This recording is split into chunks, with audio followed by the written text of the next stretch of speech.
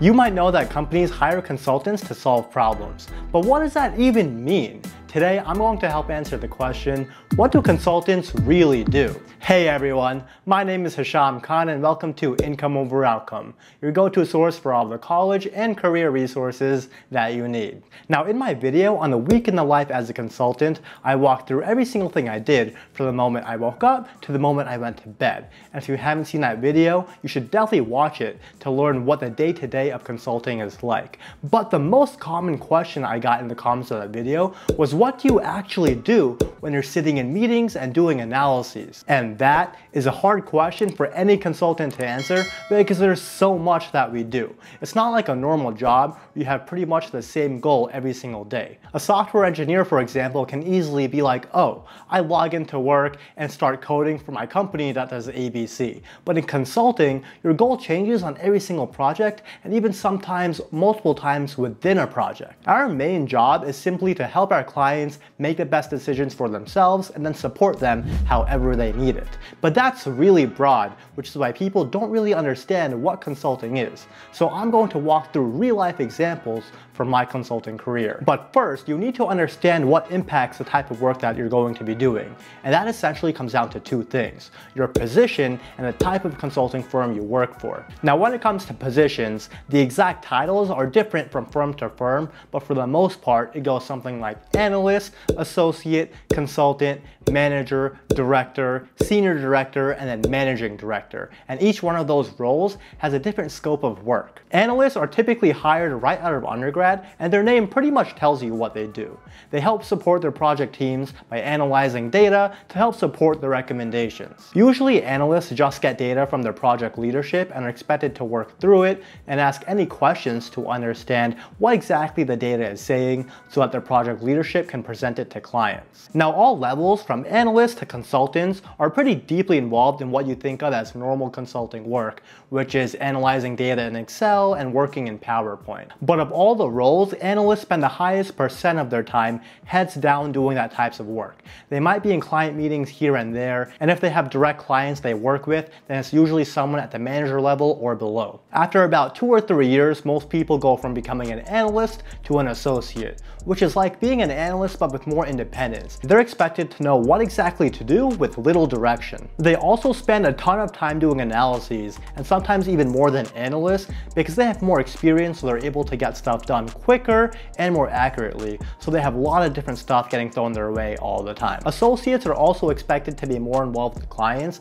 and most of them own relationships up to the director level. Now moving on to consultants, they're supposed to be the true experts on the client and all the analyses going on. They're supposed to help their analysts and associates work through any problems and guide them to the right solutions. That means they also spend time heads down working with data and doing analyses, but it should be less than their analysts and associates. They're also expected to own relationships with key client leadership like vice presidents, so they have to be involved in a ton of meetings and also lead them. Now managers are where things get a bit more interesting. They shouldn't really spend any time working in Excel, but instead are more involved in working with clients to help figure out what exactly the problems they're having are, and then lead their team of consultants to help figure out what the best solution for the problems are. They usually have final say in what should be presented to the client and what solutions are going to be offered. And even though they might not be directly involved with all of the analyses, they have to have a really strong understanding of them, not only to help support their teams, but also because they interact with high-level C-suite executives, so they have to be ready to answer any questions on what exactly their team is doing. As you get up to the director level, the work also starts changing. Instead of being directly involved with managing the project team, your focus is more so on developing client relationships and helping figure out what their pain points are. The goal here is ultimately to help your firm sell more work. Quick reminder to hit that like button and subscribe if you haven't already, because if you don't, then you'll miss all my videos, and we can't have that happening. As you move higher up in a consulting firm, roles shift to be more of a sales-focused role. Directors spend more time helping their project team than senior directors, who spend more time selling work, all the way up to MDs, who spend more than 90% of their time developing client relationships and figure out the best ways to sell more work to them. And the more work you sell, the more money you make, which is why some MDs in consulting are insanely rich. I spoke all about that in my video on jobs jobs that earn over $1 million, so feel free to check that out. Hopefully now you understand how work can change at different consulting levels.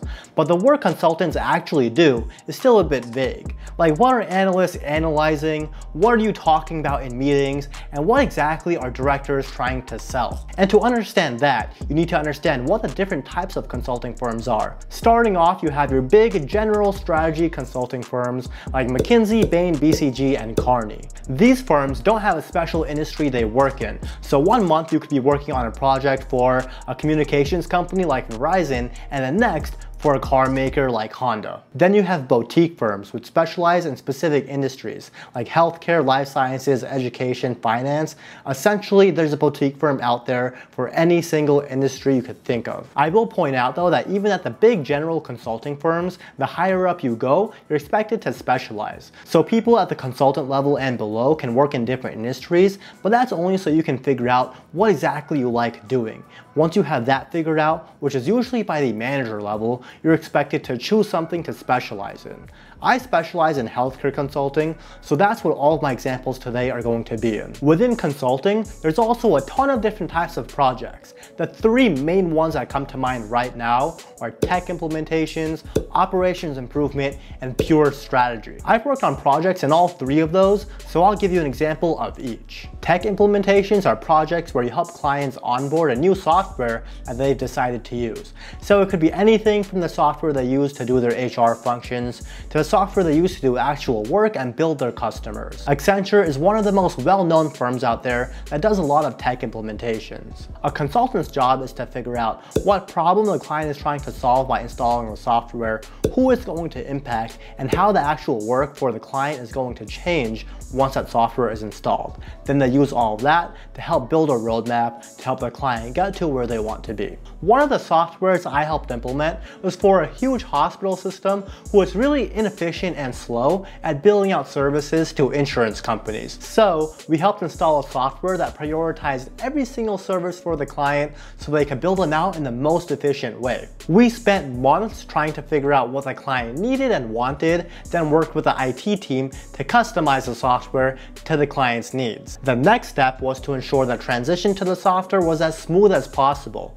So we helped test the software to make sure it did exactly what we needed it to, came up with training plans for people who were going to use the software, and did analyses to show the client how much more efficient they were now that they were using new tech. Now, operations improvement projects are where consultants help their clients update their processes to be more modern, quicker, and accurate. One hospital I worked with was losing a ton of money because they were doing a bunch of services but weren't getting paid on them. So we spent weeks really digging into all of their processes and understanding where their problems might be. We found that basically the entire way the hospital system was run was wrong. From people at the front desk registering in patients with the wrong insurance, to people on the billing side constantly billing out the same service over and over again, so insurance companies were denying them and not paying them. We outlined exactly what was wrong for the client and told them how they could prevent the issues from happening. So that meant we had to create a bunch of how-to guides and training manuals to help the client train their staff to be more efficient. Strategy projects are usually about growth. How can we get our clients to expand their services? How can we get more people using their services? And how can we get into more markets? Things like that. Usually the client will come to you with a really broad question or a problem. Then you'll have to build a strategy that makes sense. For example, I had a project where we had a really big health system and then a really big medical center attached to a college, both operating in the same exact city. They came to us to see how they could work better together to serve the patients in that city. So our team did analyses into the patients in the cities and what they needed, and the types of services that each of the hospitals offered. Then we used that to build out recommendations for how the hospitals could combine their services, then also invest in more services that would be better fit for the population of that city. You probably figured out that the general gist of all of these projects